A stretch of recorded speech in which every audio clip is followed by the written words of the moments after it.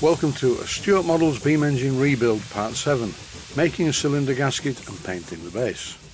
And by base I mean the base of the cylinder and the main base of the engine. At this moment in time, as you see this, the base of the cylinder has only been painted in etch primer. And before I paint the base with some black enamel paint, I'm going to make a gasket. Normal procedure, press the component down onto an ink pad. And make sure you get a very good coverage of ink on your component. The next step is to press the cylinder firmly onto a piece of gasket material, which is not exactly perfect, but it's good enough. It gives me a shape to cut out and shows the positions of the bolt holes. It's a good idea first though to wipe the ink off the cylinder. Later on I will wipe off the ink from the gasket material, but not just yet. The first thing to do is to cut out the centre. I find it's best to do it this way because if I cut out the gasket on the outside first, I'll end up with a very small part that may rip as I'm cutting it. Whereas when it's all fully together on the sheet, it's quite stable, and I can put a lot of pressure on to cut out the centre. Needless to say, don't cut yourself when you do this, and this is another reason for leaving the part intact on a sheet, because you can keep your hand well away from the knife blade. The next part of the job, once I cut out the centre, is just to punch out the hole positions, followed by cutting the outer part of the gasket. Normally I would use a very old pair of scissors to cut out parts like this. I don't much like the modern plastic ones because they usually break. These scissors really are quite ancient, but they cut out the gasket perfectly. Normally I wouldn't bother too much about cutting the outside part of a gasket because you can trim it off once everything's been bolted in position using a craft knife, but on a beam engine you can't really do this successfully. With the cylinder being mounted to a painted mounting plate, if you try to trim the gasket, you will mark the paint on the mounting plate itself. And to compensate for this, I'm just undercutting the gasket all the way around very slightly. Now the gasket is complete, I'm wiping off the ink.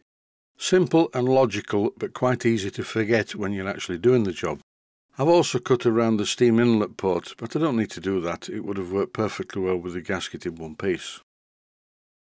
And now when I sit the cylinder on top of the bed plate, you will see that it's quite a good fit, without any gasket sticking out beyond the cylinder. I think though I can get it slightly better than this, so one more time I'm just undercutting it slightly more, particularly on the straight part, and I'm also getting the shape right where it goes from being round to being square. I'm being a bit picky on this because a large upright cylinder on a beam engine is very much the focal point, and everyone would notice, oh look, the gasket's too big and it's sticking out a bit. So to prevent that, that's why I'm undercutting the gasket. And I think this should look okay. Once it's got oil on it, it will soak into the gasket and it will become invisible. The white line will disappear. And in this clip I'm taking the finest of fine cuts along the flat part. And I think that should do it. When this is all bolted in place, it won't leak and everything will be fine.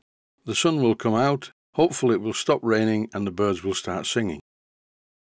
Just to digress for a moment, I would really like to thank a viewer who sent me a present which arrived today. Occasionally viewers send me things that are very useful, sometimes they're not so useful, they're just really good. And the t-shirt that was sent to me by a viewer, and he knows who he is really good. It has a picture of a synthesizer on the front, a special patch code synthesizer, and I will wear that a lot of the time. But as it's such a nice t-shirt, I'm not wearing it while I do this job.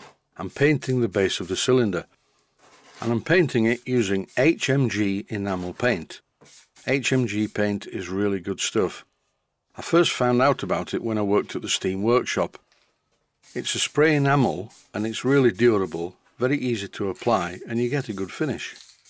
Well, provided you don't put too much on. Any paint will run if you put too much on. But this Hmg paint seems to flow together very well. In a very similar way to Phoenix Precision paints, I use that also very frequently. You paint it with a brush and you can see the brush marks, and then you leave it and come back the next day, all the brush marks have disappeared and you get a great finish. But as you can see, I'm not brushing this part, I'm spraying it. Why am I spraying it? Well, it's just quicker really. Just have a look at this for a comparison. This is the base as I received it with the engine sat on top of it, where it had been brazed and not really cleaned up and brush painted. This is a clip from a previous episode, but look at it now. I know it's the other way around, but it's the same at both sides. It is, in my opinion, looking much better. And this is just the first coat of paint.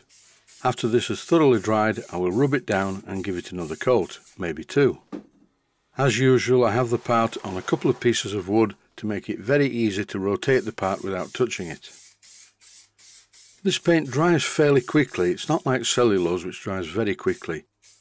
This HMG paint is really good to use, and it smells quite nice too, if you like that sort of thing.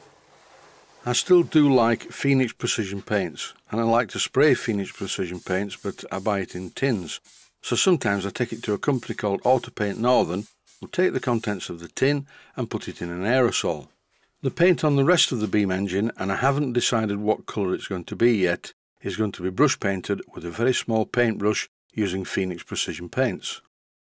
And that's because very small paintbrushes leave very small brush marks. For the moment, I'm going to leave this to dry for a couple of days. I'm now dismantling the beam. I'm just about to take the Watts parallel motion off it. I've already removed the connecting rod at the other end, and I'm now left with a green beam. A mammoth green beam to be exact. Whatever happens, whichever colour I paint it, it will not be this colour. And I won't put it on quite so thick like this. As you can see, it's all cracked up. So it's into a plastic tub with some cellulose thinners, or lacquer thinner as you call it in the USA, to remove the paint. I'm just putting enough of this stuff in the tub to cover the beam. And because of the pungent smell you get from this stuff, I will put it in the outer part of the workshop, but I have a problem. The plastic tub is cracked and it's leaking, so I put the tub inside another tub, and that was a really smart idea because that was cracked as well. But never mind, at least it gave me a special feature. By speeding up the video, I got this. Evaporating cellulose thinners on the workbench. Thanks for watching, and I hope you found it useful. Please take the time to visit my Mainsteam Models website. Click on the section of the website that says Video Playlists. And by doing that, you will find it very easy to find other videos that you may like to watch.